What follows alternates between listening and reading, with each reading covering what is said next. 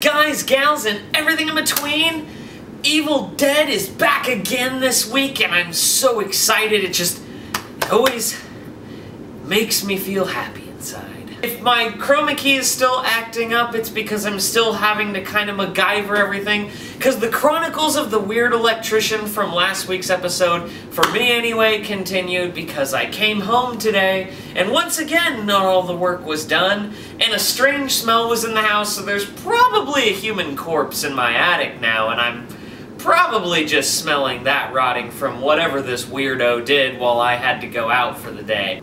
Who knows at this point, but Chronicle continued. As we continue with the Chronicles of Ash vs. Evil Dead, we now confirm my theory from last week that the random girl who grabbed her and cut the dude's face off and it was awesome, yeah, she is in fact from Evil Dead 2, and I couldn't recognize her. But at the same time, when she brought it up in the beginning of this episode, I was like, I was right! Ooh, 2 for 2 on my theories. Missy #1 being the master, and #2, Evil Dead. What's good? Mic drop. Now that I got that out of the way, let's continue with the episode. Okay, so Ash and them are on their way. This episode's titled Brujo. They're on their way to meet Pablo's uncle. And so as they're on their way, the girl, I want to say her name's Kelly, is getting carsick. And I don't know, maybe it's the messed up person in me, but when she got sick, I was sitting there and I was looking at her and I was like, you're actually kind of hot. You know what? I think you're hot. That was my creepy thought of the day. She gets sick on the side of the road and Ash is like, alright, let's do this. And for the first time in Evil Dead history, as far as I know, we see what in fact is chasing Ash when that camera's moving and everything, and it's this giant smoke dog from Lost. Yes, the smoke dog from Lost is in this. There's this giant cloud chasing him, and then Ash is like, alright, let's cue the nitrous. Cues nitrous in this old beat-up car. He makes a joke about how he only has like 12 more payments on this car. Now, mind you, he's had this car since Evil Dead 1. So, I don't know. To me, that's really funny. He cues the nitrous and he's got a trailer in the back. He's not going anywhere. So all of a sudden he runs out of gas and they're just barely making it and they coast in and the evil is repelled because this shaman guy essentially he fights the forces of evil and he's able to fight it back with supernatural powers. That got a little weird to me, but then I remembered in Army of Darkness they have skeletons that poke Ash in the nose and I was like, alright, cool, yep, more supernatural stuff exists in this world than I remember. As they're first getting there, he's like, I've been sensing you, Pablo. And Ash is kind of like, alright, let's get business done. Now, folks, didn't expect this. I mean, I should have. But the rest of the episode is, honest to God, an acid trip. Ash takes a bunch of shots of this hallucinogenic stuff and he's like, maybe I should have a little more. I don't even know the uncle's name. Might even be Brujo. Don't remember. But the face is warping and he eats an eyeball and Ash is like, ugh. So he's having to go on an epiphany from the Simpsons movie to figure out what's going on. Ash is freaking out and he's tripping balls, but at the same time it's kind of a happy tripping balls. And in the meantime, Pablo is trying to build an arm for Ash, which makes me really want to know what happened to his arm from Army of Darkness. What I think is interesting also is we cut back and we see that the cop and the lady from Evil Dead 2 are actually a team now. So now we have a team racing to Ash, and we have our Ash team. And I like that, actually. I think that was really cool. I didn't expect that, so honestly, didn't know where to go from there. As Ash is tripping balls, he wants to go to Florida because he was gonna take the girl to Florida. To Jacksonville, Florida on a vacation, but then Evil Dead happened and Army of Darkness happened and all of that, so he couldn't take her.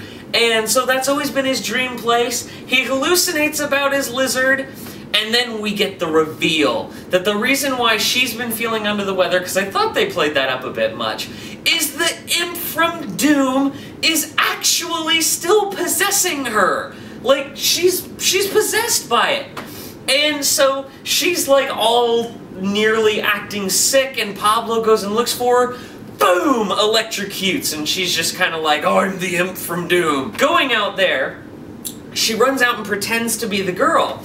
And she's like, you know, Pablo needs help. And he's like, okay, Ash is in a good place. So, tries to fight Ash. And Ash is like, where's the imp from doom coming from? Eli the lizard points it out. Ash, it's your mind. You can fight it. I really like this Ash tripping balls episode. As random as it is, I feel like this is the filler episode because of the fact that Ash randomly tripping balls, like, it works because they're not really doing anything, and you get some kind of funny shots, and they go back to what looks like the cabin in the first Evil Dead. And Ash is like, oh wait, yeah, it is my dream. So Ash is fighting back and is strangling in real life her. So he's fighting back in his own hallucination. Which leads me to believe, why doesn't Ash just do a bunch of drugs to fight this thing? I mean, granted, he could have won if no one came into the room. But they came back in and grabbed her, and they're like, oh my god, what happened? And Ash, like, passes out again.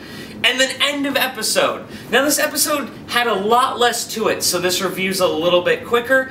But I do have to say that I really liked this episode, even if this was the filler episode, because you got some information, and then when actually stuff started hitting the fan, it was this Ash tripping balls, and it still felt important to the story, which shows you can have filler that feels important to the story.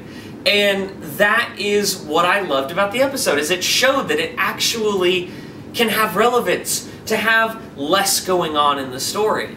Because we got to see what the evil looks like. We got to see the imp possessing the girl. We got to see the hand being rebuilt. We got to see this fight with the imp thing from Doom in his mind. Now she's like trying to like fuck his brain up again. In the end, we got a lot in this episode with not much storytelling, which shows that simplicity is the key in this show.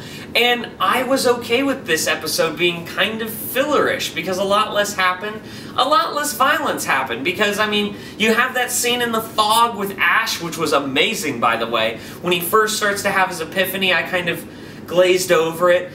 He's having his epiphany, and he's seeing, like, the people with the sack on their head, and also him, too. That was intense, it was cool. I liked everything about the episode. The thing I have to say is that if this is the case, that this is a filler-ish episode for Evil Dead, we're in for a treat, because seriously, this was the most filler-ish episode, and it had so much importance. They really have the story down tight in this show, and they know where they want to go, they know they have an end game, and they know what they have to tell, which means this filler was still telling important story. Everything means something in this show, and that's what I absolutely love about it, and it just proves my point further. I love this episode. Alright, guys, gals, and everything in between, what did you think of this episode? Did you guys think it was the awesomeness that I thought it was? And did you guys actually consider it filler? Don't forget to like and subscribe, got plenty more videos coming to you.